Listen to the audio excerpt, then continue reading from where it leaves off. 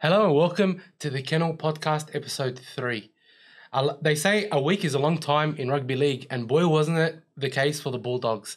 They went from losing 30-6 against Manly to defeating Melbourne in Melbourne quite convincingly. Now, before we get into the podcast, I just wanted to have a quick call out as to the racism thing that happened with Latrell Mitchell. On behalf of the Kennel Podcast, the Forum, and everything associated with the Kennel, we would like to say we abhor racism in all its facets. We do not accept racism. We will call it out when we see it, and we don't need racism in our game. Our game has always been welcoming to everybody. It is multicultural in this round, and I'd just like to remind everyone that racism is unacceptable. Now, we did say last week that we were going to have an NRL superstar with us this week on the panel. Now, I'm going to introduce my host, Dibbo. How you going, Dib? Good, mate. Good. And I'd like to welcome our guest for today, Mr. Omar Slaimankhel. Welcome, Omar. Thanks for having me, guys. I wouldn't say NRL superstar. I will say I did play a few games of NRL, but I had a really, really great 20s career, that's for sure. You're a superstar now, so that's all that matters. Let everyone know this isn't a Bulldogs retro jersey. It's actually a Hurstville Junior Rugby League Football Club jersey. So I took it off Dibbo's shoulders there. Hang on a second. Did you not specifically request the blue and white jerseys for this podcast? I said, you know what, first podcast with you guys, I should give some respect to the Kennel, because obviously that's the Bulldogs. Yeah, so we did get the colours. We did get the colours for the Dogs. Up the mighty Struggos. So, Omar, it's good to see you. It's good to see you continue to kick goals after your NRL career. You won the block most recently. Tell us a little bit about that. You know what? It was very, very tough. Live TV is very, very tough. But I think just the renovation side of it, the biggest killer was probably just the weather. Like the size of the block was a lot bigger than previous years. It was 500 squares of living, 10 acres of block. So the landscape was stupid. But it was just really, really cold and really like sludgy. So that made it pretty tough, but we got an amazing result at the end of it. Incredible. We met amazing Congratulations. people. Yeah, we met amazing people along the way, and it's just one of those experiences you're just going to keep with you for a very long time. The chosen one. Yeah, the chosen one. Or the anointed. The chosen one. Who's Tom Panos? That's a Tom Panos special. Tom Panos, he's great. Omar, would you say if you were to compare playing rugby league or being on the block, which one was tougher? Very different, very different. I think the block was probably more mentally exhausting. Yeah. Like obviously the hours were non-stop. You had a lot of sleepless nights and stuff like that. But it was just getting up and doing it repetitively for over 3 months. I can only imagine. Whereas NRL rugby league, you have that little rest in between games, and if you make a mistake one week, you just back it up the next. Yeah. So very different, both very difficult, but you got your mates there, 16 of them on the field. Yeah, you know what? But then you got like a brother like Oz. You know what I mean? So it's a little bit exactly, and we're there for each other. And it's a little bit different to rugby league. It's a lot more closer. Like the block was just us two. Like everything we did, we just looked at each other and we're like, "Far, we got to keep kicking on here." But yeah, a bit different. That was great. You guys handled it so well, man. Wow. Like, congratulations again. Thank you. Now, you don't want to say you're a superstar, and that's fair enough. You know, a nice, humble bloke. But tell us, you grew up in New Zealand, so how did you come to rugby league when rugby, New Zealand's a rugby union mad country? You know what? There's there's certain schools that really, really love rugby union, probably similar to, is it the GPS schools here? We only got the GPS here. Yeah. It's also that in Brisbane as well. Exactly right. Yeah, so you get the school. I went to Auckland Boys Grammar, which is probably the greatest rugby school of all time. Wow. We got 52 All Blacks, I think, and counting. Amazing. So that's the most ever All Blacks coming out of one school. I think Christchurch Boys is second. It's crazy. But it's just been it was an amazing rugby union school. I loved the Warriors growing up. I never had the chance to play rugby league all through my high school career because rugby union was just so big in our school. And then when I just got the opportunity to kind of give it a crack, crazy story, but I ended up giving it a really good crack, and what come of it was a very nice few years of rugby league. Wow. I remember watching Omar, and there was that period, I think about late 2000s, early 2010s, where the Toyota Cup got precedent over the New South Wales Cup. So it was always before the first grade game, and they televised it on Fox Sports. And for about 3 years there, that Warriors team was like the all-star team. Yeah, so automatic, if we saw New Zealand Warriors were playing under 20s, me and my dad and my brother would just tune in and just see this guy and the likes of, I think it was Licky and Sean Johnson. Sean Johnson. yeah. It just, wow. We had a stacked under 20 side. It was Madalino. mate, everyone that came out of the Warriors 20s, And the majority of them really kicked on. If they didn't kick on here, they kicked on in Super League. Yeah. A few of them went to rugby union. So yeah, we had some really, really good talent coming out of that. Excellent. Well, I'm so glad that you've joined us this evening. It's wonderful to have you, and I look forward to discussing All things rugby league. all things rugby league, mate. All things rugby league. All things doggies. Yeah. The doggies. So I guess as we sort of get started into it, the Dogs had a resounding success down there in Melbourne. We hadn't won against Melbourne 7 years. Went down to Melbourne and put a good score on them. Up to the 50th minute, 26-0. They made a little bit of a comeback, but I thought the Doggies did well to scramble. Dibbo, Omar, how did you guys see it? Well, I think we just got caught unawares that every Melbourne's literally a shoe-in down there, and I know they're missing a large chunk of their players from last year. Just didn't really think it over and thought they're losing a lot of depth. They do get a lot of players back this week, but I honestly thought, despite Melbourne missing a lot of players, they were still going to beat Canterbury, especially after Canterbury's performance last week. But Canterbury came out firing. They got the roll on. Flanagan was spreading out the ball more. Preston was great in the middle, was linking up with his outside men. Curious had a great game off the wing. Incredible, man. Yeah, I mean, again, Reid Marnie's he's sensational. So, Awesome. Yeah. What a dummy half. And your forwards, Kickow was just had some strong runs up the middle. He knew he needed to make up for that Manly game. Raymond Fatala-Mariner, he was a big presence in defence there as well. Yeah, I mean, they blew Melbourne away off the park. It could have been up 4 or 5 tries by half-time. Effectively, I thought the game was over by half-time. I think that's what it was. And even though Melbourne tried to stage that comeback, I think the Doggies scrambled all, but I feel like they had done enough. Do you think they can back it up, Omar? I feel like they can. They're not a bad side. I think people don't understand that the Dogs actually have a decent side. It's going to take a bit to gel. Obviously, there's players in key positions that probably haven't played together, like Reid Marnie with Burden. I mean, that's a new combination that's only going to keep firing. I feel like Reid Marnie is going to give a lot of space to the halves and the outside backs. So just as service from dummy half is probably the best in the NRL. And I think Para's already feeling that they've lost a bit of that. I mean, the difference between passing with Hodgson and Marnie is...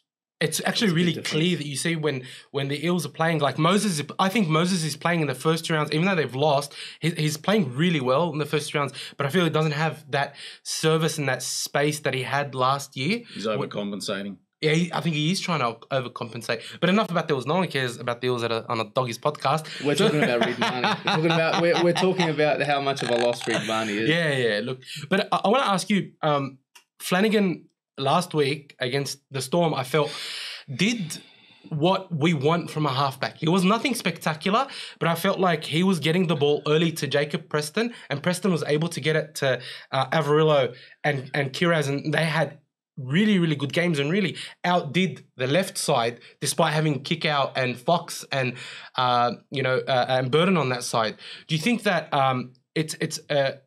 we can see or Flanagan continue to develop that now that he's got sort of that good service from Marnie inside him? I feel like Flanagan's I know he's a bit of a up and down for the Dogs. I mean, the fans probably haven't seen the best in him. He needs to be consistent. They did pay a lot of money for Flanagan. Yeah. So they probably expected the best straight away. It is going to take some time, but I do feel like he's probably not the halfback that's going to win your comp. It's unfortunate to say, but I don't think he's just got that. He doesn't have that in him.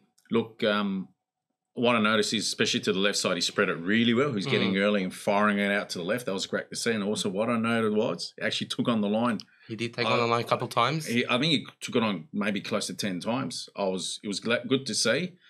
As Omar stressed, is he the man to take him forward in the medium to long term?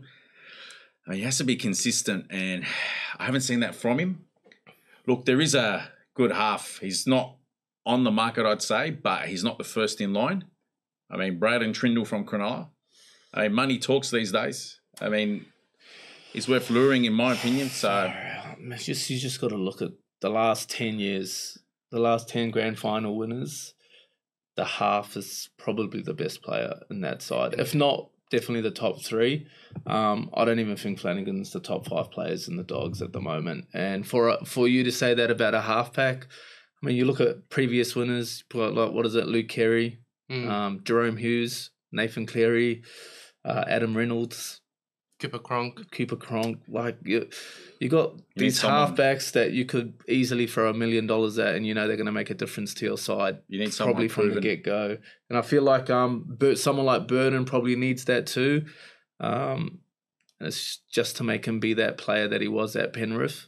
I feel like it's going to take someone a lot bigger than Flanagan. From what I've seen from Braden Trindle in the first 2 rounds from Cronulla, I think he's worth enticing across the Canterbury. He looks every bit that he should be a starter at another. If he's doing so well at Cronulla, it's just unlucky that he's stuck behind Nico Hines, who was he'd be a starter at a lot of clubs. Amazing. I've seen a lot from there, whether you guys agree on that or not. But Trindle was one of the better players last week anyway. And he was quite good in the first round as well. He kicked a 40-20 and he was everywhere last year as well. So, do you think the Bulldogs need like an old head, like a lot of people made so many things up about Chad Townsend going to Townsville, and with the North Queensland he's not going to do that well, and what are they doing? And then he's gone up there and become a revelation, and people sort of seeing the value of an experienced half.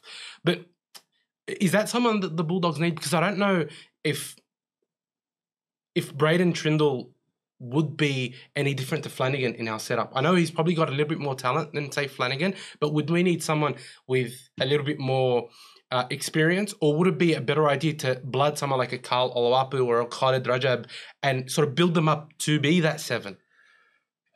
You just got to see what. Obviously, Phil Gould knows what he's doing. Yeah. He's been proven in many different teams, whether that be Origin or club level. Yeah. I personally feel like you guys are probably a few years away from a grand final win. And if that's the case, it'd probably be a good idea to blood in the young guys. Only because you can see with a lot of very, very good players now, it took them a few games, if not years, to really come good. So if they do see talent, what is his name? Carl Oluwapu, and then he's obviously playing really good in the New South Wales Cup. I'll knock on whatever it is. I actually saw him firsthand. And then you got Khalid. I've heard some really, really good things about Khalid as well. So both of them. It's probably worth playing both of them this year, just to give them some good game time heading into the seasons coming forward. I mean, last year on Twitter, someone asked Phil Gould if they were how they were going with Khalid Rajab and what he thought, and he said at some point in 2023 they want to blood him in first grade because he had a great World Cup. So yeah, I mean, I don't know. It's just we want to see, as a Doggies fan, honestly, it's, I remember in 2004 when Belmore, when we won, and even in 2012 and 2014 we made the grand final. I mean, the whole Canterbury Bankstown area was just on fire. Like, it was just incredible.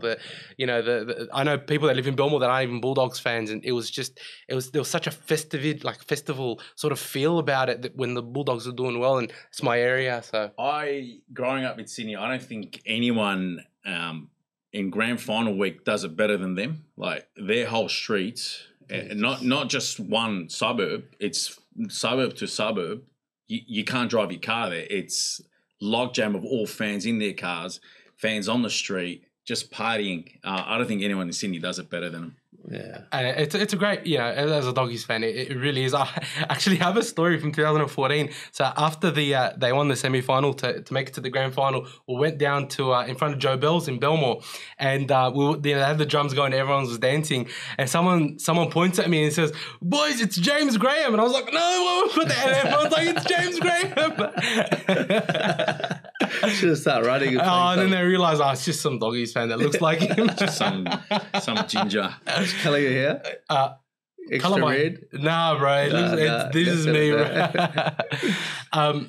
Actually, on the Bulldogs, I want to ask you this. We had Trent Barrett last year, and then we had Mick Potter, right? When Trent Barrett was coaching, right, we couldn't average 16 points a game. Mick Potter comes in, all of a sudden we're averaging 28, 29 points. This is not a slight on Trent Barrett, and this is not, it's just factually, right? Can you just give me a little bit of an insight on why there's such a difference in teams when the coach changes, and you see, like, even for example with Cameron Ciraldo this year, we scored 26 points against Melbourne. Sure, they had a lot of people out, but we had 4 forwards out. We had some juniors playing, some debutants and things like that. Can you just sort of just explain that a little bit? It's just I feel like certain players react to coaches differently. You got to be able to get the best out of your players every week. Everyone's talented enough to make an NRL, so therefore they're talented enough to play. You just got to get the best out of them. And I think a perfect example is someone like Wayne Bennett doing what he did with the Dolphins, or what he's doing with the Dolphins already. Most of those guys were on their outer with all the clubs. And then you get someone like Wayne Bennett, just pretty much makes them turn up. And when they turn up, they've already got that. What do you got? The motivation. He's got that persona. He knows how to get the best out of you. I mean, Bellamy's probably the same. Yeah. You just want to play for him. Certain coaches just know how to... And some players are very different. Like, for example, if Wayne Bennett was to have a chat with you two, it'll be very different conversations, because he'll know what it will take to bring the best out of you, and then what it will take to bring out... Right. And then he brings it all in a team. And I think certain coaches know how to do it. Ex-players are a little bit different when they're coaching. I feel like they've been coached a certain way, and whatever worked for them, they probably implement on the players. Right, okay. And you see it a lot with ex-players becoming coaches, and the good ones that keep kicking on are the ones that know how to get the best out of their players. And I feel like Trent just probably couldn't do that. I mean, Potter, he had the pedigree. Everyone forgets about 2 decades ago. I think he won back-to-back reserve grade premierships at St. George. Yeah. And then he went over to, he also did time as an assistant coach. And then he also went over to England, and he did well there when the European Super League. England, yeah. And then he's come back down here, and because of the politics playing out at a club like West Tigers, West Tigers, I mean, even just hearing that name is just... We'll get into it, don't worry. I mean, I don't think he didn't get any help there. If anything, it's like everyone got in the way to hinder him. And I think he had, a 9th place finish there or something? Yeah, he did. That's right. 10 years in a row, probably. Yeah, I know, but... Wasn't that the Tigers' position for like... Yeah, but Tigers no one, number 9, mate. It kills them. I think they were playing for a finals position that last round, but it's like they worked against him. Yeah, he definitely didn't have any support. And I thought they got rid of him too quickly, because he came over, and I remember actually that year there were a lot of the teams that were talking about maybe bringing Potter on. And then Tigers, he ended up going to the Tigers, and then after what happened, the politics, he just didn't want to do it anymore. Whereas Barrett, I think he just got a push because he was an assistant coach of Ivan Cleary, and they had a good lineup.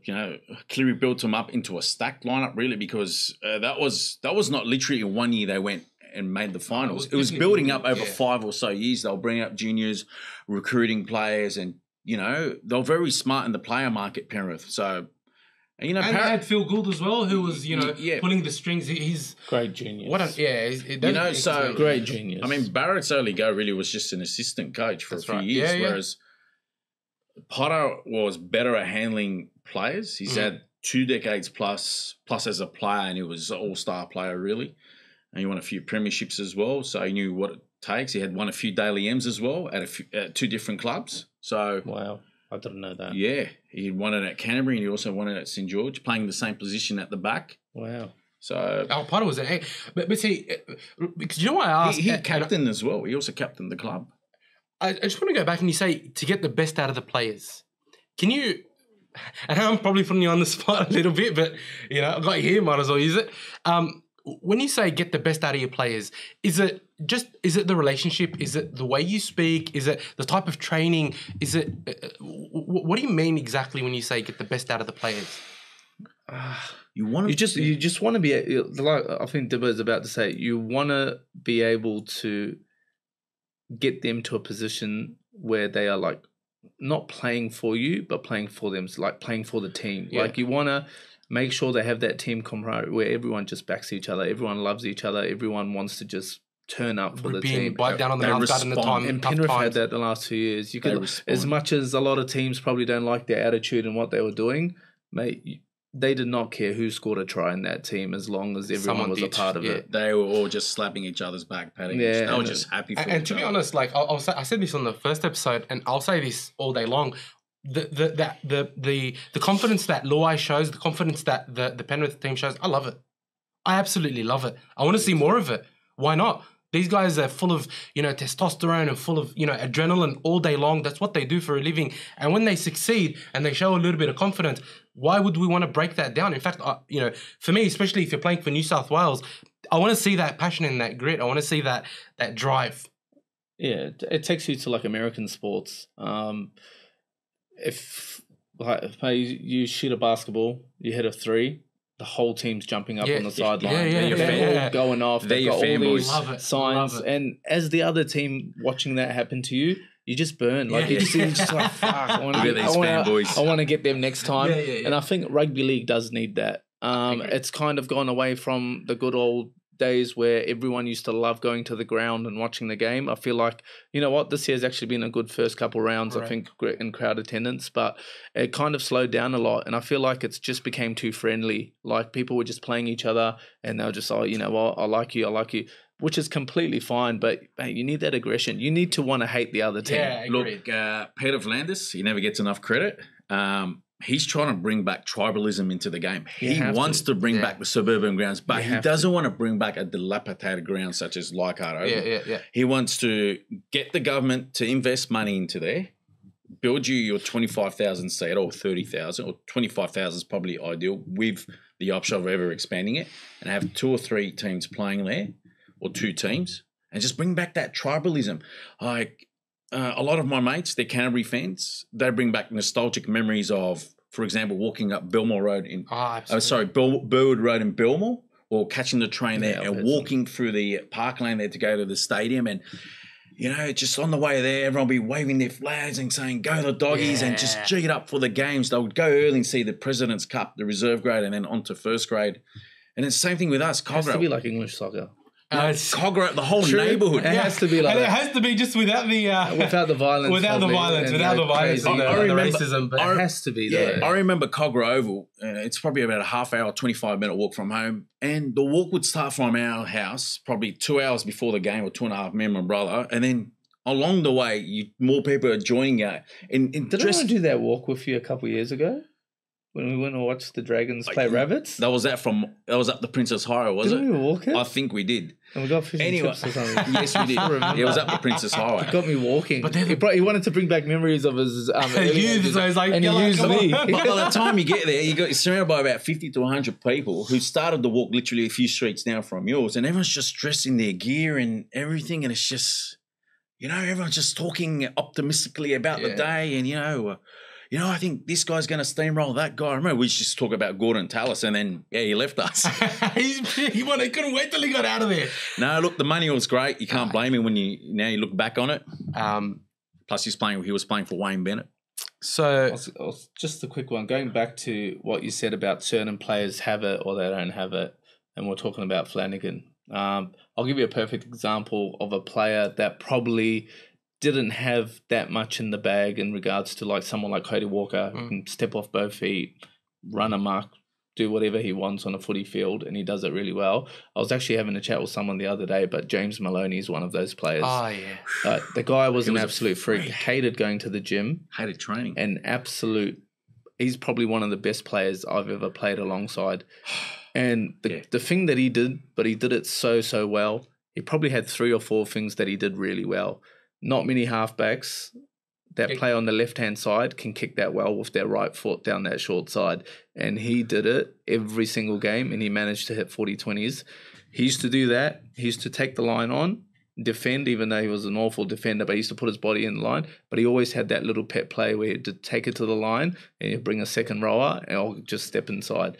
And that's a player that someone like Flano could look at. Not saying they're anything alike, but he just needs to get a few pet plays that he knows that he can maximize the impact from, and he just needs to just play off those. And it takes a lot, but if someone like Maloney can do it and win grand finals and be one of the best players, and he probably should have got Clive Churchill, who was one of the better players in that tournament. Was Maloney the most confident player you ever saw? Did he even have nerves before the game?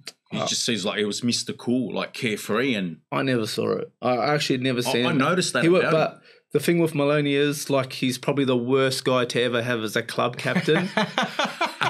but he is the first person you turn to on a footy field. That's amazing. Just have him right next year and you're just all confident. You grow with him. But he had pet plays. Like, if you look at him, what is he, 60 kilos? Like, and they but would he come just off. had great pet plays, man. And success followed him. Wherever he went, he sort of brought Penrith, success. Roosters, Warriors, Sharks, and everyone he left.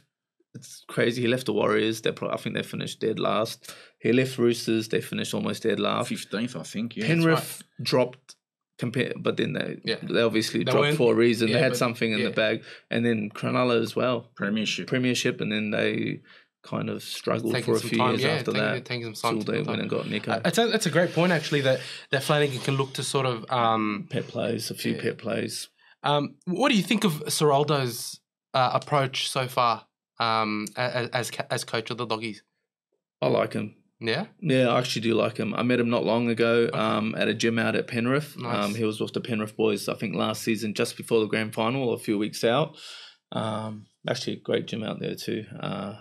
But actually, I met him and I actually had a really, really good chat with him. I knew him from the early years in 20s. I played against him a few times. Not against him, but against teams that he was a part of. And he's very, very switched on. And I think... I do think Penrith will miss someone like him because I can see the value that he brings. And to be honest, he'll be very, very good for the Dogs. And Phil Good wouldn't get someone like that if he knew he didn't have something. Yeah. I mean, what stood out for me a lot was his demeanour. The Dogs are playing ball. I mean, that's a good start. They're throwing the ball around and they're doing it well. Playing zero balls. Yeah, but you know what I mean? Like he's kind of trying it out with them, and eventually he'll get the nitty-gritty stuff with them, and then they'll be able to grind some close games. And they're signing some flashy players that come. I mean, you got Crichton coming next year as well. Crichton's massive. But I think he's backing them. Like, I remember last year, and I hate to keep mentioning Trent Barrett again, but I feel like I have to, because I remember in one of the press conferences he said, this team can't score more than 20 points, so we have to keep the opposition to below 20 points to win. Stupid. Like, I feel like it was almost like he was playing negative rugby league. That's amateur. Negative football. Amateur mistake. Right? Like, if you're playing negative rugby league, you're never going to win. Right? You come across to Ciraldo, and, you know, in the press conference, one of the journos was saying, you know, they threw caution to the wind, and he said, no, they didn't. That's how we want to play. This is what we want to define ourselves as. He's confident. We know what we did. We know how we did it. Sure, to the back end, we sort of ran out a little bit of steam, but we still scrambled. But this is how we want to play. And I think, for me, that's such a stark contrast in coaches, that this guy backs his players. They're young. They're still a new team, but he's not scared. Even after Manly, he said, that's fine. We lost our first round. We'll go back and assess, but we're not going to change our processes. He took the heat off the players. I didn't see that last year with Barrett. If anything, I felt like he was making it worse. I thought, like, if anything, he was playing up to the media and literally laying it on the players. Well, that's the vibe I got. None of the players at the Dogs are really in a position to be losing their spot at the moment. I mean, that's the vibe I got. Like, which is a good thing. Like, they're not really like pressured week in, week out by journalists saying, "Oh, you got 1 week or you got 2 weeks." Which is good that Ciraldo's really taken that. Yeah, absolutely. And I think Phil Gould plays a big part in that as well. I think he's sort of genius. Yeah, he's almost like the shield in some ways, where he attracts that media attention. They ask him and he knows how to respond, and it sort of takes that pressure a little bit off both Ciraldo and the Dogs and the players. I don't think anyone, and I could be fanboying here, but I don't think anyone in the history of the game has a more, if you think about it, more qualified resume than him. Former player, played in a grand final, former most successful New South Wales coach, 2-time premiership winning coach at 2 different clubs, youngest premiership winning coach in the history of the game. Started the successful era at the Roosters, and then to top it off, he's worked in the media for 30 years. He knows the go, knows the ins and outs, how the club should handle itself out. When did he get married? Who? Phil? I got no idea. When's his birthday?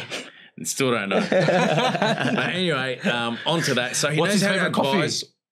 I don't think he even drinks coffee, to be honest. I honestly don't think he does. Tell us more. I won't reveal where he lives.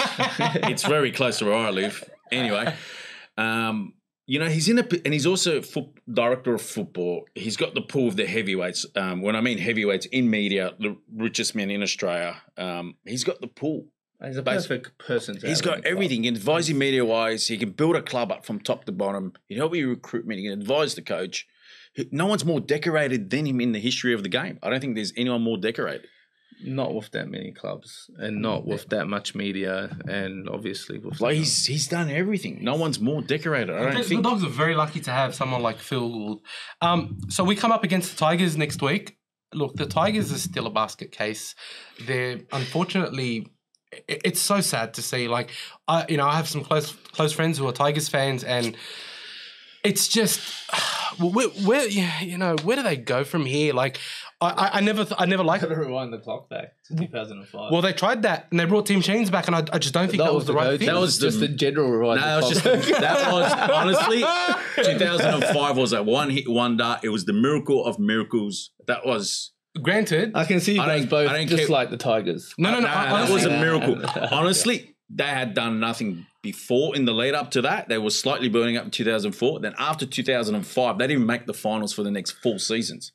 You know, it's just and since that 2 years where I think 2010, 2011, they've done nothing since. I just don't feel like they've I don't think they've defined what they want to be. Like it's like it's almost like a lost identity. Like they've know who they want to be. Like they've gone back to being Balmain Tigers and West Magpies at the bottom of the rung of the ladder in the 90s, and now fighting it out for control of the boardroom, faction here, faction there. You know, I think they're not doing it well as a joint venture. It's disappointing. Like honestly, I thought, okay, so I said this before. I do feel sorry for Brett Camorley that he had to go through what he did last year, sort of being the caretaker coach. But I look at even Michael Maguire. He's not a bad coach. I don't think he's a bad coach, and I think he tried to do things there. I like Madge.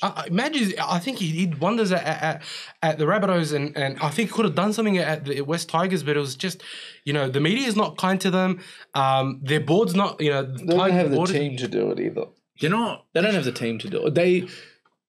They're surprising me this year. I actually thought they would be a lot better than they are. So did I. I honestly saw Tim Sheens in now 2 press conferences.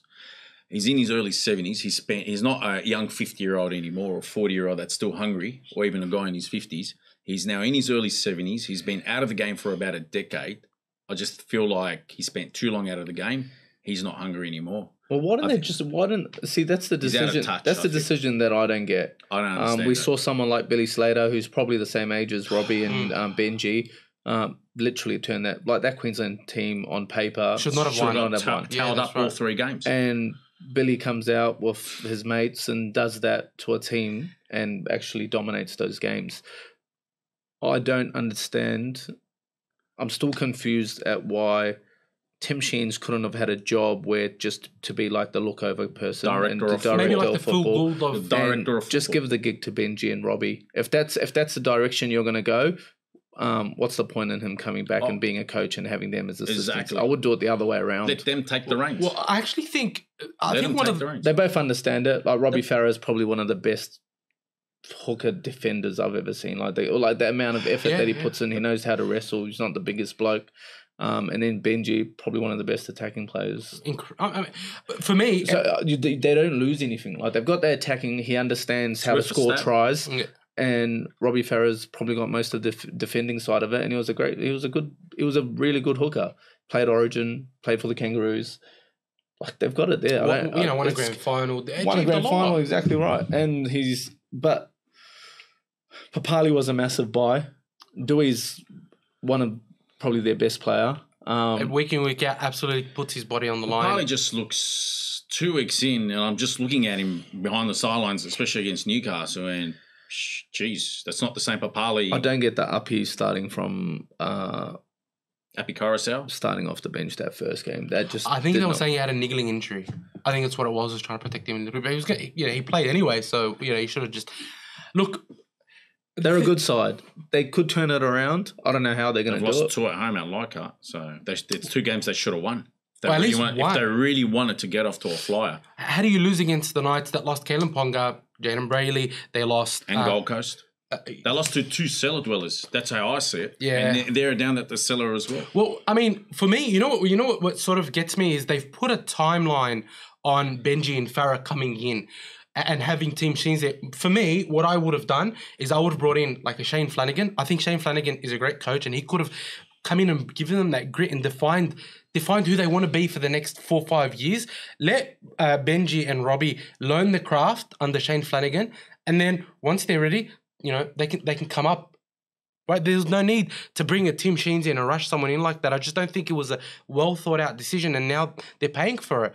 I don't think they need to learn much more. I honestly don't. If you need someone to teach it, like the guys have both played between them, they played 30 seasons of rugby league. Yeah, that's true. It doesn't come more experience. I agree with you. If you don't I'm telling you, they would be more knowledgeable than most of the coaches out there at the moment. Yeah, together they're a good. Look, honestly, I really hope that the Tigers can turn it around. What's their issue playing wise? Like obviously everyone turns to the coaches.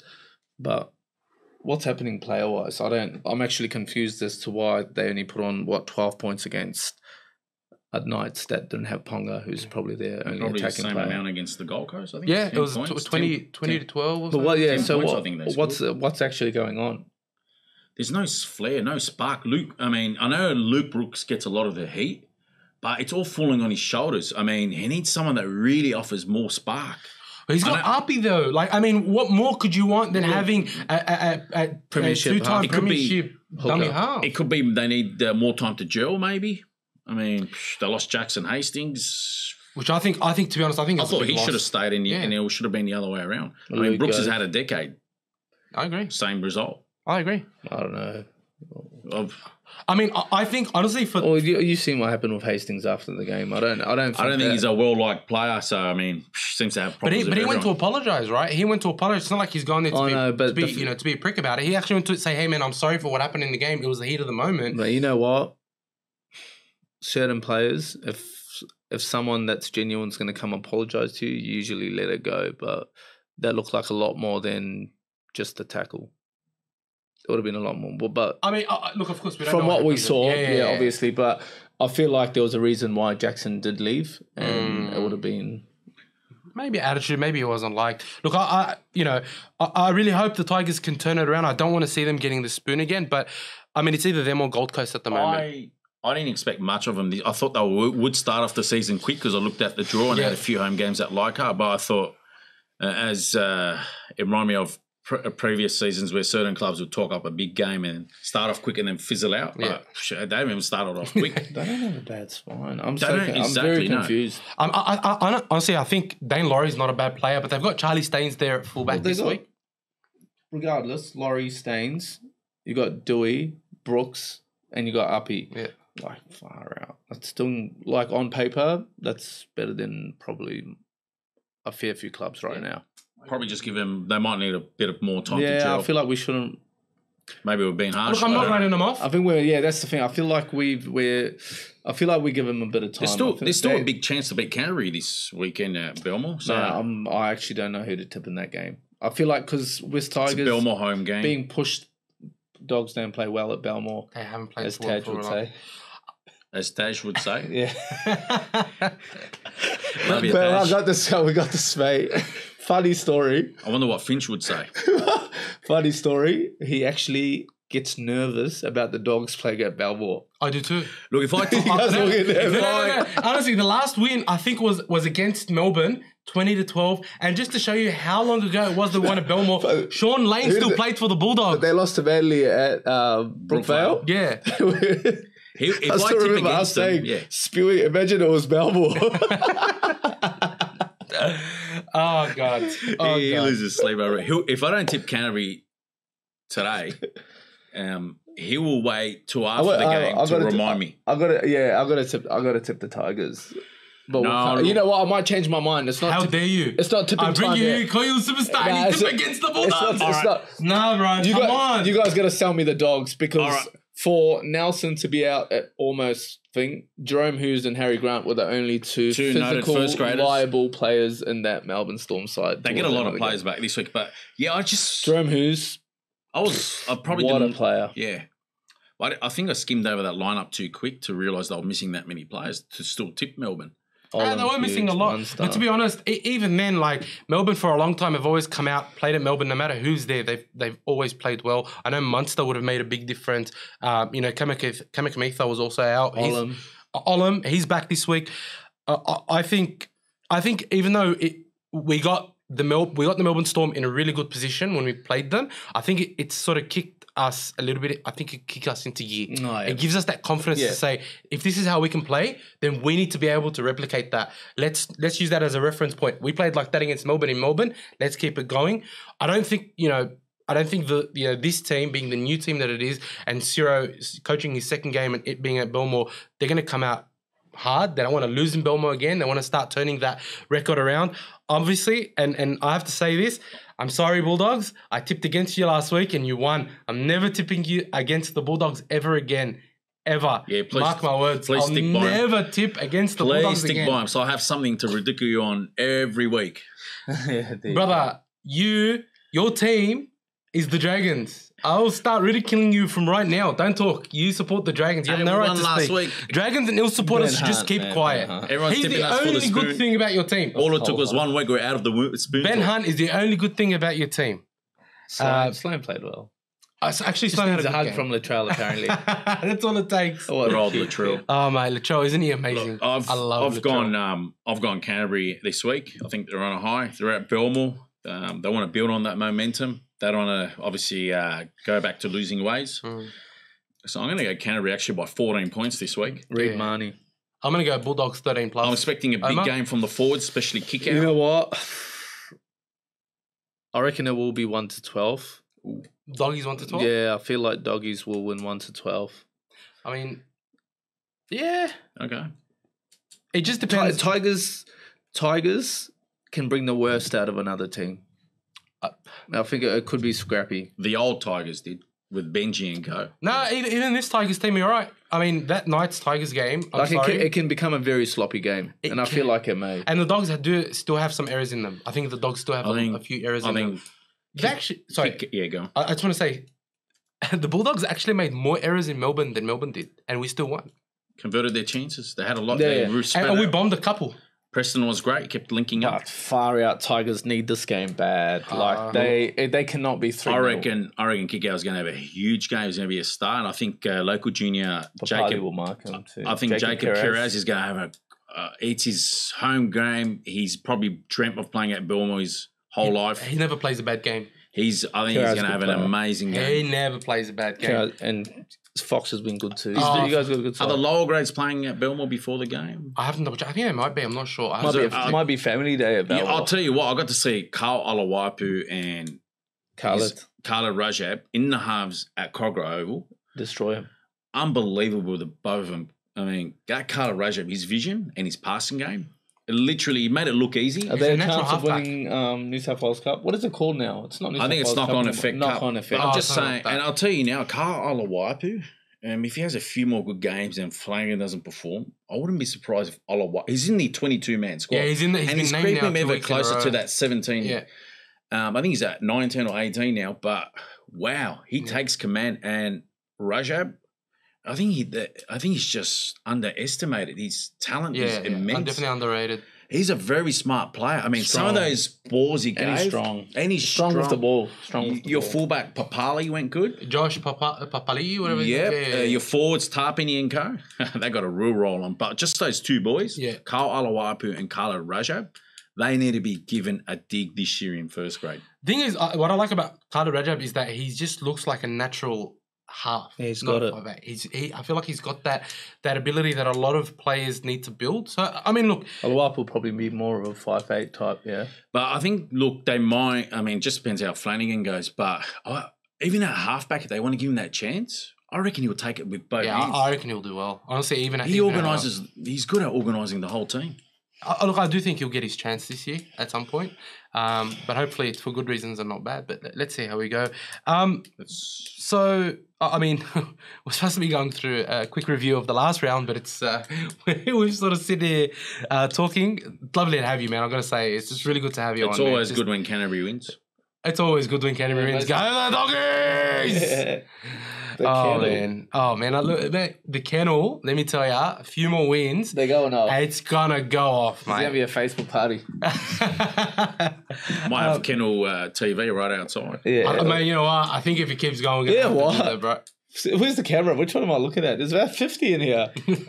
Kennel Fan TV. Kennel Fan TV. These guys, if you see them at Belmore, anywhere, You might see me this and if weekend. they're going to ask you questions, please stop by and answer them. Come on, guys. might see I me. want to see this. I'm the one that's pushing for this Kennel TV. I want to see the fans. I want to hear what they got to say might see every me this single week. weekend. Let's And do I it. want before game and after game. And maybe half time. But before and after, because I want to see the difference in personalities. Let's see how we go, bro. Do you want to roll into a quick review? Yeah, let's do it, Let's man. review it. So Panthers beat the Rabbitohs 16-10.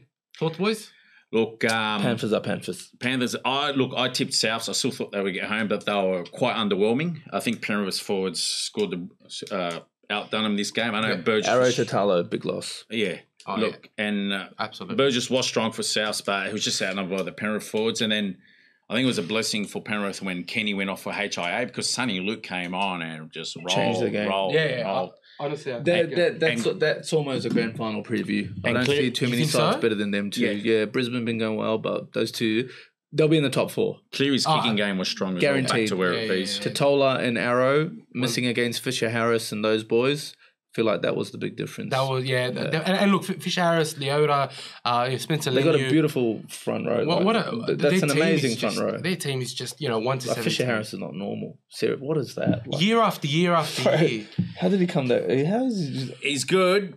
came out of nowhere. He's too. non-stop. He is. He gives you. The energy. I is- still think he's up there in the top 5 premier front rowers. For me, Payne Haas is number 1. Payne Haas is a freak, but there's a big difference in the way them two play. Like that's Payne right. Haas is guaranteed, but Fisher Harris for a team like Penrith is the perfect He player. doesn't give you a bad game. Oh, he yeah, never I've goes never missing. seen I him don't bad. remember I've never him seen having He him might bad. lose on points to He opponents, like gives say you, like he Haas, gives you a but crazy still 20, played a 30 good game. minutes. Gives you a crazy 20, 30 But minutes. just on Payne Haas, like even when the Broncos last year, when they're sort of on their slide, like Payne Haas every week, He's doing too 180, much. 200, 200, every single game. Like I said it was to burning I said him it out. to a lot of people that I don't think any front row should be playing 80 minutes at the moment. Just burns him out. Only, especially at that age.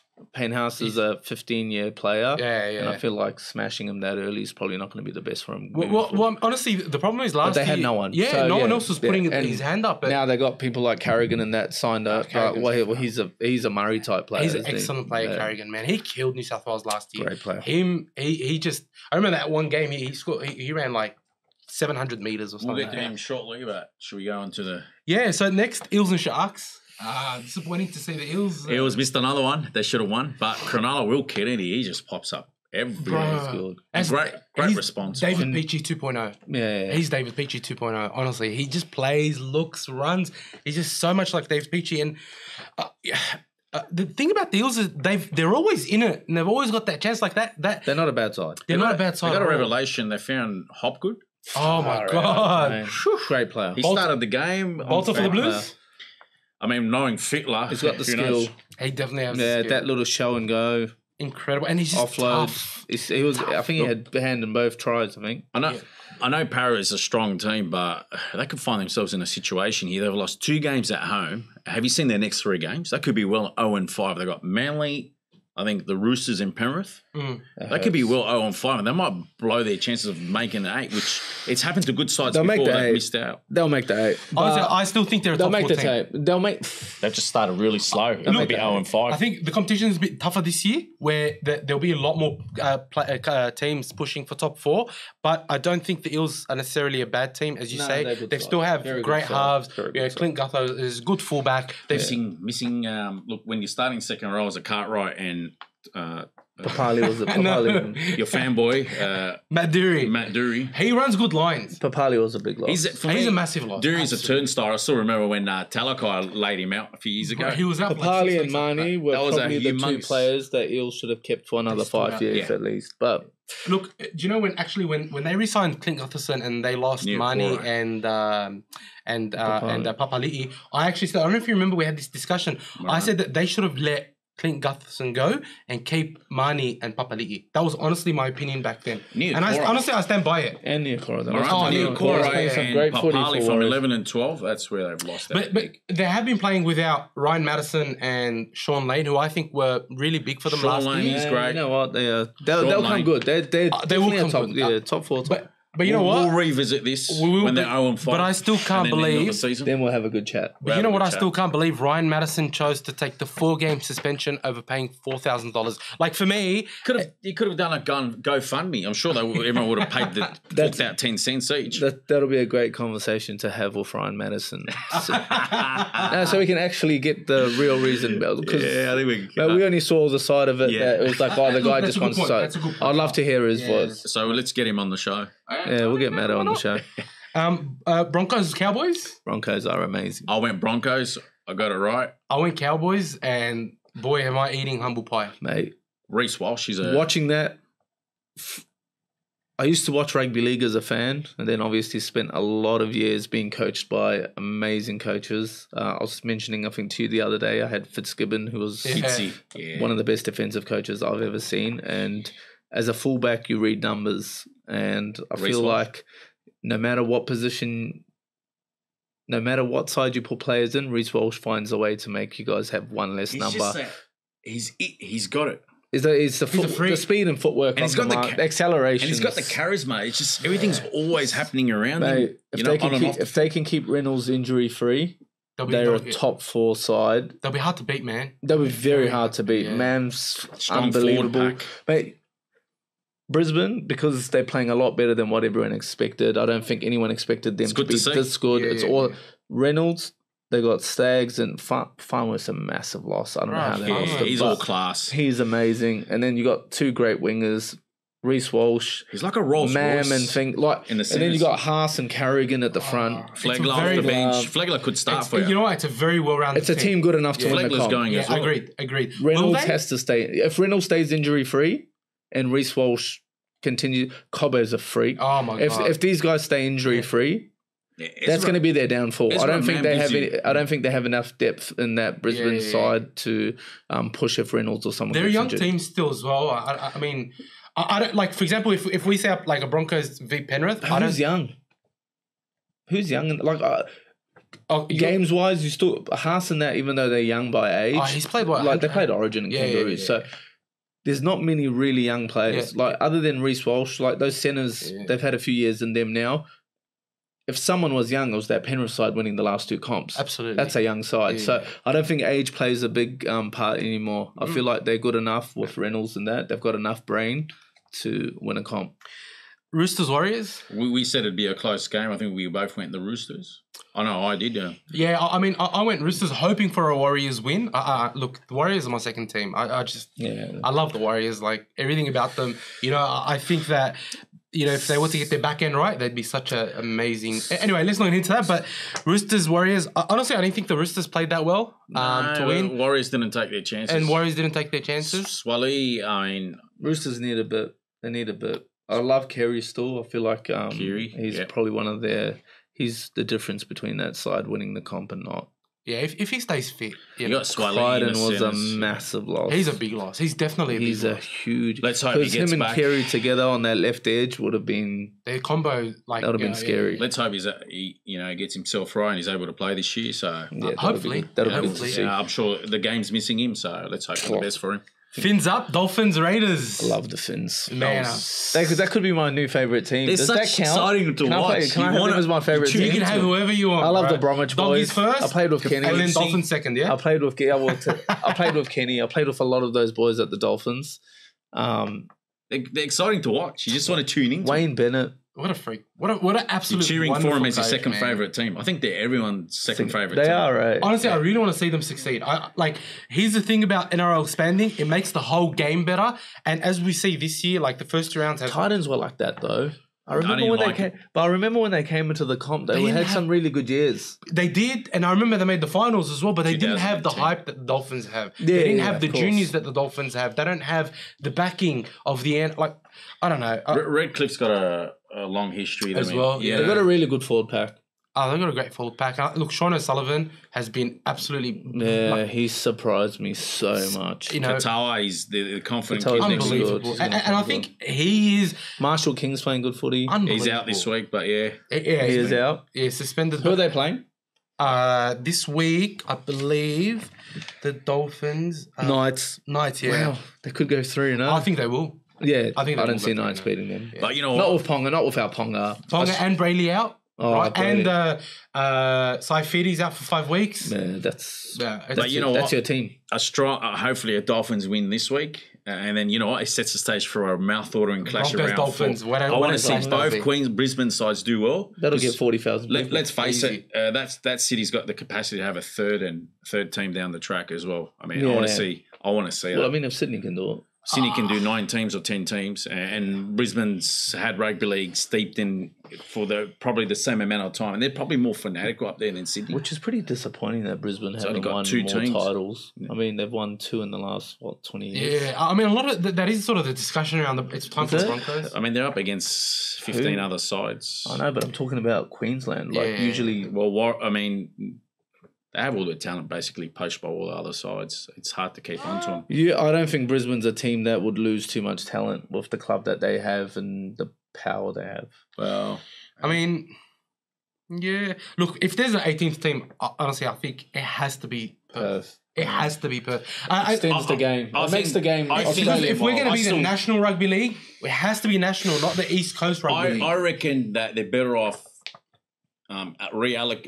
basically Relocating a Sydney team? Sydney team there, similar to what happened with the South Melbourne Football Club, which became the Sydney Swans. And because Oh, is that what happened? yeah, because think about Okay. it, Sydney's still playing And literally. that worked out well. Yeah, Almost almost. in the grand final last year. Ah, yeah, No, yeah, they've won a yeah. few grand We're finals a Swans podcast, all right? But We you support the Swans. relocate That's the one. first ever grand final I actually went to watch. Oh, Could you so imagine? They got blown away. They Don't got go blown again. Oh, Don't and it go was again. cold. I was so disappointed with that. But anyway, let's not get into But AFL. you relocate Let's one fix Sydney that team AFL there, for- you're still 17, and put a third Brisbane team in. I know, but who's gonna agree to it? Yeah. There's one candidate, and it worked well. Cronulla Bulldogs. Sharks. No, Cronulla Sharks. Cut, you're off. No more. Hey, we're not bringing him on again. That's it. Bulldogs. You got me, bro. You got me. Cronulla The will work good in Western Perth. Bulldogs. Cronulla will work good in Perth.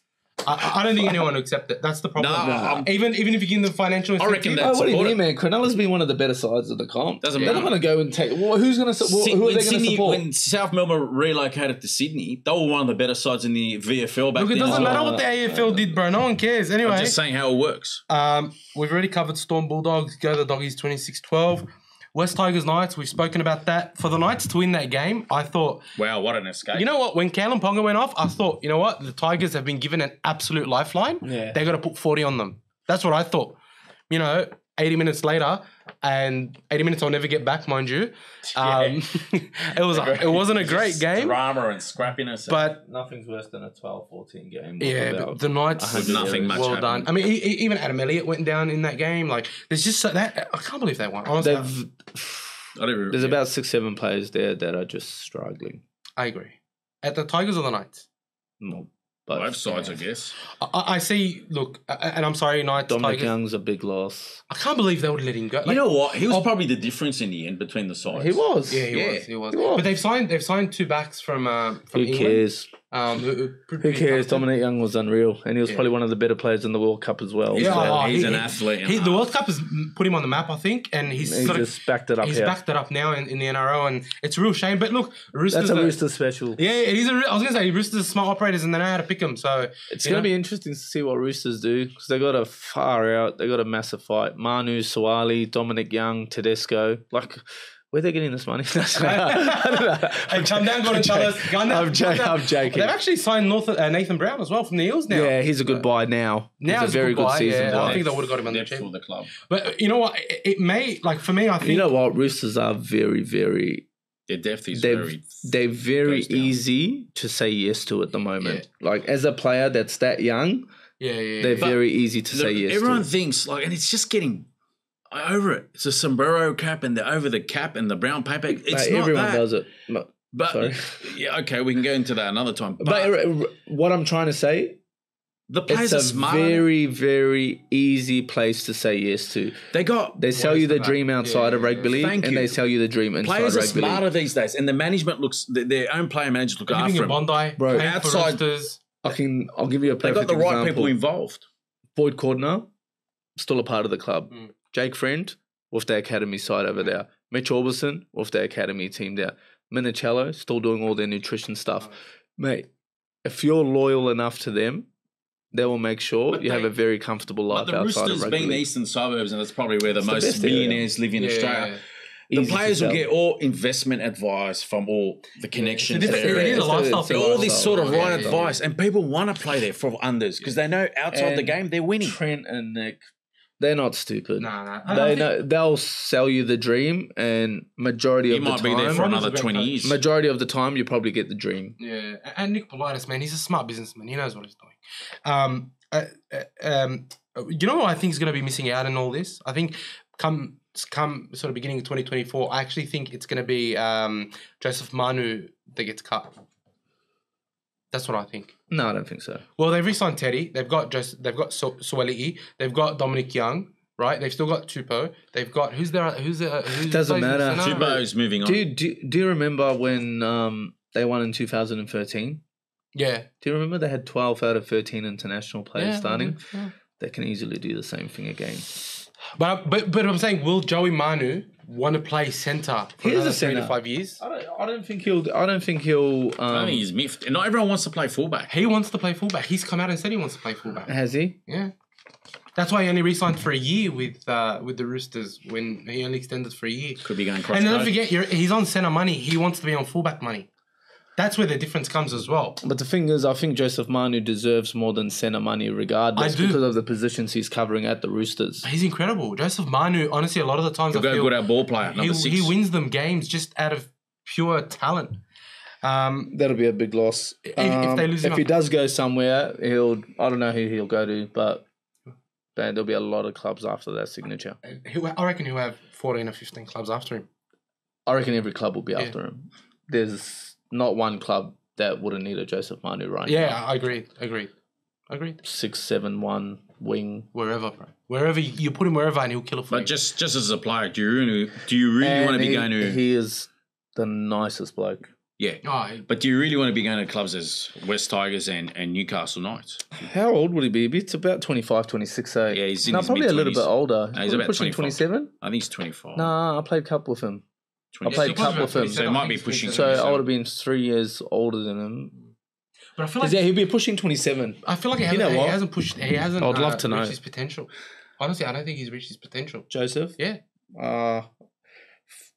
Played some amazing footy last year, man. Yeah. Look, It'd be hard to see better than that. I think if he 26. So Yeah, he's probably if he's got one more year, he's probably got a massive 5 year in him, and that could be anywhere 1.2 a year. Could be 1.3. Could be in rugby as well. Yeah. He's I got mean, rugby. Swaliti, I thought was going to go to European rugby because he's got a rugby union Slightly background. should have gone to rugby. I think he will. Honestly, I think he will. I hate losing players from the game, but there's certain players that you could probably see the best talent. out of, and Swali. I think because he hasn't ruled he it was out at either. Kings as well. He's a rugby union exactly. boy. And he hasn't ruled it out either. So honestly, I think he'll end up going. Do you Maybe think Murray will go? I hope not. I love Murray. I think- For him to say he's open to the conversation. Yeah, exactly. Because it's not like he can't get top dollar in an NRL. He doesn't even need to say that he'll still get top dollar. He's the best lock in the game right Where's now. he going to play? Outside centre or Second flanker? five. He'll play second five inside okay. centre for Yeah. sure. That's what he grew up playing. Yeah. He could play flanker easily. But Or I thought He'll outside kill, just he'll crash. kill it. If he goes to Run off rugby, the he'll kill inside. it. And you know what? The Wallabies will be so lucky to get someone like yeah, Cam Murray's Murray. a freak. All right. And then Dragons Titans. I thought, honestly, because I was at that game, I didn't think Dragons played really well. I thought Gold Coast were just dreadful. Look, Gold Coast. Because They their still three scored tries. 32 points. Yeah, but Gold Coast, think about it. You know how their 18 points came? Literally under 6 errors by the Dragons on the defensive line. 1-on-1 missed tackles. All right, it's enough about the Unforgivable. Dragons. We're done with it. And hold on. No Dragons on the Kennel podcast. All right. I will. You know what? No more Dragons talk on the Kennel. No more forever. Dragons talk on the Kennel. Forever. Sorry, mate. It's come from the NRL superstar. He loves the Dragons. I'm just saying. He loves I the thought Dragons. Gold Coast. Ben Hunt. Just say. You know what? Ben Hunt. Ben Hunt is the Dragons. Okay? Just to show you, Ben Hunt is the Dragons. Zane Musgrove and Little had a great game. So it just Excellent. shows you Awesome. That's it. they left West Tigers. Oh, up here. Yeah, Okay. we're on That makes target. sense. Yeah, But, you know, I think One of the Sloan was topic. awesome. Confidence is up now. Yeah. I don't remember Sloan having a game That good. that good ever. He- I don't actually. He always had moments to show how good he could be. But not 80 but he minutes. didn't have 80 And I'll just point out, if Blake Laurie's scoring against you, mind you, averages one try every 100 games, then you're in trouble. And Gold Coast were that dreadful. But you know what? I actually think Blake Laurie gets Had a good game. a lot of bad raps. I think he's like the quintessential old time forward. He'll just get in there. He'll just put his body on the line. He's the punching bag, and he'll just run and run. Honestly, Blake Laurie is better than Aaron Woods by country miles. Aaron Woods. I'm sorry. He's not in the 17. So Exactly. Thankfully. You know who else played very well for the Dragons? I thought. Sully, No, Sully always plays well. Murdoch Masilla. Murdoch Masilla. Sua. Murdoch's always been a good player, man. He lays off the ball. He well. was really good before he left. Then Yeah. he went to Super League, and then he came back, and he's got that little foot. You know What about that? You know move? what turned He was him on around? the wing. Yeah, but He But steamrolled the player. Do you remember him when he played for Tonga in that World Cup? Unbelievable. Yeah. That Player was- of the World Cup. I thought. Yeah, that was yeah. that was the Murdoch Masilla that everyone. He's very creative. got that He's a footwork. great sign. But I played with him at JK's. he's been played. He was in my junior Kiwi side. Kangaroos. Yeah, Tamalalo. Kiwis, where Lola. While we're on Papali. that, what was it like playing with Tamalalo? Tamalolo was unreal. I think he was actually my roommate. If he was my roommate, we hung out a lot during that camp. Jeez. But I still remember Josh Papali. Crazy story, because Josh Papali was in our Kiwi side. Wow. He was our best player on the field that day. He was unbelievable against a stacked Aussie side. And I remember him being pissed off he didn't get called up to go to the Kiwis World Cup squad. Wow. And ever since then, Shows you what a he went to Queensland and never looked back. And now he's played a number of Origins and Kangaroo and games, been the best forward on the field, majority of the time. Yeah. honestly. Wow. But that's a Papali story. He was unbelievable. And honestly, like you look at the Raiders forward pack, like they got Tapane and Papali. Like what a forward pack, man. Honestly, we got some good forwards in the game. I thought also for the Gold Coast, while they did lose, I thought Sam Verrills, what an incredible dummy. Like, you know what? I think the Roosters don't realise how big of a loss Sam Verrills is. They should have kept him. They should have kept him, honestly. They should have kept him as a person to take off Smith and be that little extra hooker, similar to what Harry Grant did for Smith at Melbourne. You know, I think they could have put Smith at lock and kept Verrills at 9, and he could have been an 80-minute hooker. Verrills was the only spark that the Gold Coast had. And Roosters. Oh, and for a Roosters lot of last year. teams as well. Like, where was Fafita? You know, like, it's just, bro, he just has so much Fafita talent. was so underwhelming. He went missing in that game. So much, because I previous always week- talk up Fafita only because I know what he can do. I still think he's incredible. He ran roughshod against the Tigers and then comes against St. George, and not only was he missing in attack, in defence he missed some key tackles he did. That was just like, That what are you doing? I wish he went back to Brisbane. Me too. I wish he played outside Mam or Reynolds. Yeah. Just a year to have a side where like he doesn't need to be the best player. Can you imagine what he would have done? Outside Reynolds. He missed man. the tackle on Laurie And as then well. outside Reece Walsh. Man, honestly, I wish he went to Brisbane. Only just to see them be like a shoo-in for grand final spot. Yeah. Wow. Anyway, it was a great round, and I think we got another good round coming up. Excited again. So right now, what we're going to do is we're going to just run a quick sort of tips on the upcoming round. I'm not going to go into too much depth. Seagulls against Eels on the Thursday night. Dibbo, you tip? You know what? I'm just going to stick to it and say the Seagulls, they're at home at Brookie. Eels on a 2-game losing streak. I think the Seagulls are going to add to their misery. Mm-hmm. I'm going the Seagulls by 10. Omar. I'm Seagulls as well. I'm a massive fan of DCE. Schuster's back. Schuster's back. back. And DC is just is the ultimate They've professional. got a good team. Yeah. Score? Or roughly? I feel like Seagulls 1 to 12. 1 to 12? Yeah, I like Seagulls 1 to 12. Yeah. Look, I'm actually going to go against the grain. I'm going to say the Eels are going to bounce back. Okay. 1 to 12. I'm going to say Eels by 1 to 12. Knights and Dolphins? Fins up. Fins up all the way. Look, 1 to 12. yeah, Knights are missing a few players. No, I'm going Actually, more than that. yeah, Sorry. 12, yeah. I'm 12 going plus. 12 plus. I'm going 14. I'll just name it. 14 to the Dolphins. 13 plus. Yeah, 13 plus. Friday night, Roosters and Rabbits. Oh, I've got to say Rabbits. Yeah, I think Rabbits just showing a little bit more Rabbits tenacity. find a way to always... Roosters find a way to always play well against the Rabbitohs, but Rabbitohs are a bit more aggressive. So I feel like I just think we've seen a lot more from the Rabbits this year than we have from... Warrior Hargraves comes back for the Roosters. They need that, but... He'll be a bit underdone. Look, they're still a bit underwhelming at this stage. I think Radley's in as well. they don't have... Bro, Roosters are stacked, man. I don't think Radley will play. I know, I'm just saying, like, Radley's back in as well. I don't think Radley should play. What's wrong with him? He got a head knock last game. Quite a bad These head knock. knocks are going nuts. Yeah, I honestly, I think...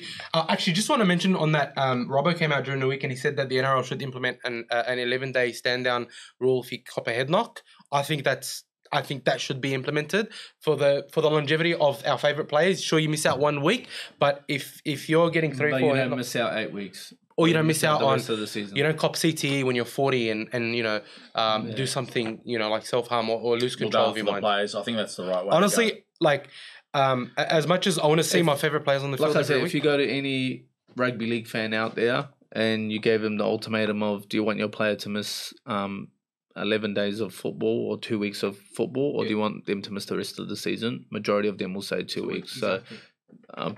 So it's a good thing. And I'm really hoping the Knights do right by Kalen Ponga and sit him down for the next 6 to 8 weeks, figure out how they're going to, sort of realign on where he plays, because I would hate to see Kalen Ponga retire and get out of the game. This guy, like, he's just such an excitement machine. He's like, him and Reece Walsh are those types of players. Honestly, even even against the Bulldogs, I want to just see the excitement, and you know, I don't want to see him out of the game. So I hope they do right by Kalen Ponga. I'm going to go Souths by 8. Yeah, I'm a 1 to 12 Souths as well. I'm actually going to go Souths by 13 plus. Could blow them away. Are we going to get a sellout at the game? Roosters hang on a sec. fans Is it at Roosters fans stay at Allianz? home. Yeah, it's at Allianz. Roosters fans it's- stay at home in the expensive What? houses. Okay. Yeah. Is it And at, watch on so their which big stadium is TVs. that at? Is it That's at, the new SFS, the new Roosters home ground. oh, so it's there. Yeah. Yeah, Oh, Sydney they'll- Stadium. So they will Whatever get a it's called. sellout or close to it. I think but they will. they put the tickets up by 80% for Rabbitohs fans. So Doesn't matter. They'll still buy them. yeah, The look, fans are good. I think it'll be a massive crowd. I think it'll be a great game. I do think that the Rabbitohs will have too much for them. Sort of 60th minute on. Okay, Titans and Storm. I think Storm will bounce back 13 plus. Titans and I think I'll go the Storm. Storm They've got a wins. stack Storm of players back. They've Yeah, got a Did I stack- say Storm. Titans will bounce back? Nah, Storm. Yeah, Storm will definitely bounce back. They won't lose two in a row. They got Olam's back, Coates is back. Yeah, Kamikamitha's back. back. I think Tarek Sims debuts for the club. I think those Kamikamitha and Tarek Sims being in sort of offset the loss of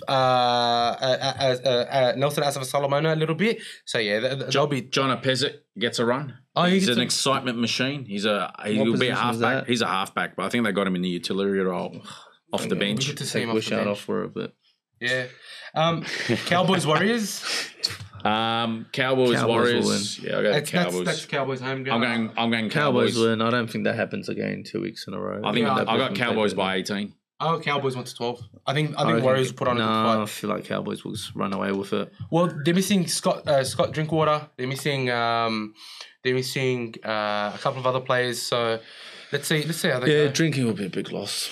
Broncos Dragons at Suncorp. Look, Broncos are riding high. I know the Dragons won last week. I got the Broncos by 14. Doesn't mean the Dragons will play too badly. I just think Broncos got too much momentum. I They're actually at think home. Broncos 1 to 12. I think it'll be a lot closer than people think. I don't think the Dragons. I think the Dragons will be buoyed by their first round win.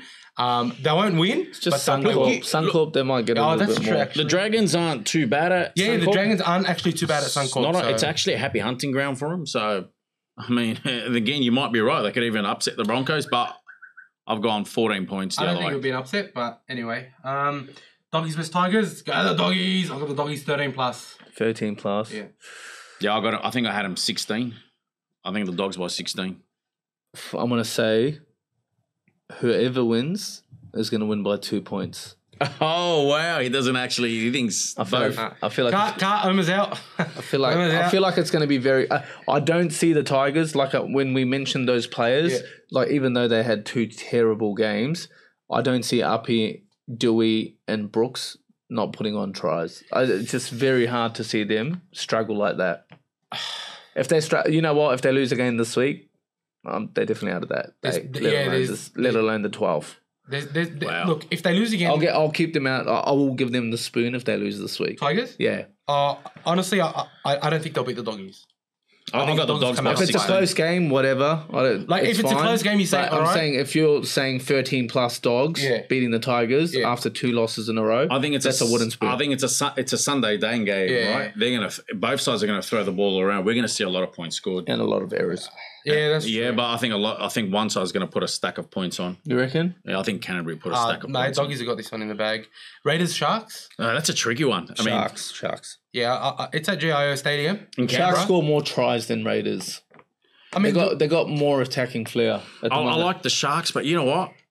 I mean, are Canberra going to start the season? What do you like about them, man? They scored 12 points against the Dolphins. Are they going to start 3 losses on the trot? Probably. And no points? They don't do anything better. But I remember a game they were winning 16-0 at halftime. I don't know if you remember this game. They got run down and lost 18-16. Yeah, I remember.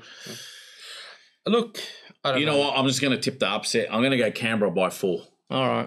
As much as I think the Sharks are a good team. Sharks, I reckon Sharks by 10 to 12. Yeah, Sharks. So that's round 3 coming up.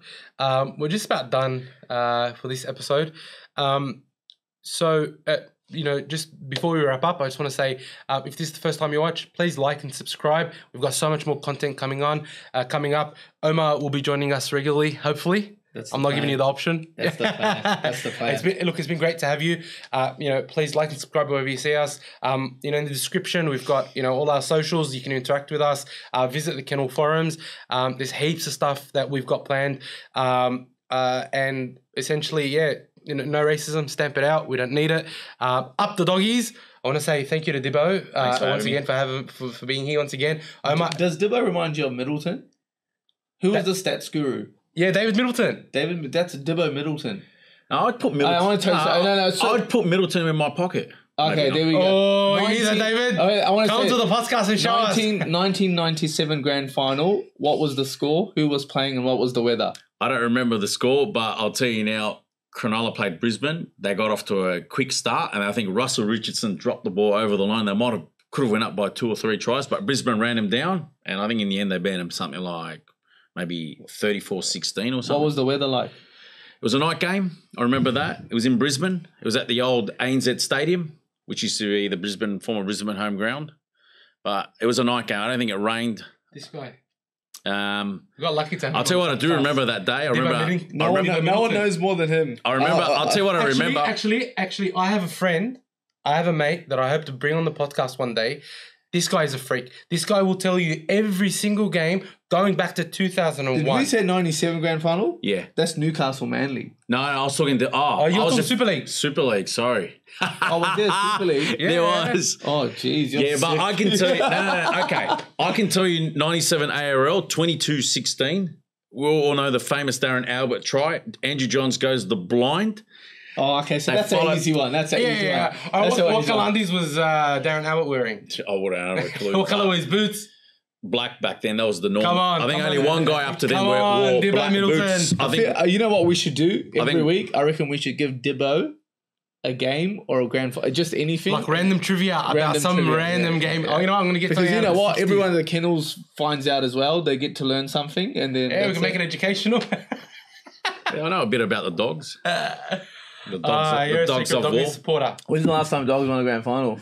Come on, man. 2004. Right, it's been too long, man. Who was the captain for the Dogs? It's not as long as Parramatta. It was supposed to be Steve Price, but he was injured. It was Andrew Ryan. Yep. That feels recent, though. Yeah, Jonathan Thurston gave us he was off the bench and he gave his medal to Steve Price, but then they actually ended up giving one to Thurston anyway afterwards.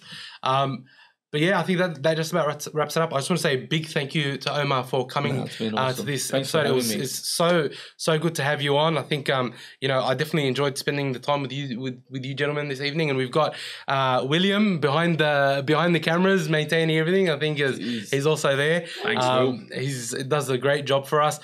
Thank you guys for joining. Once again, like and subscribe. We've got so much more coming up. The Kennel podcast. Come on. Get around the boys. Get around these boys. Thanks, boy. Have a great one. Speak to you soon. And ladies. Ciao.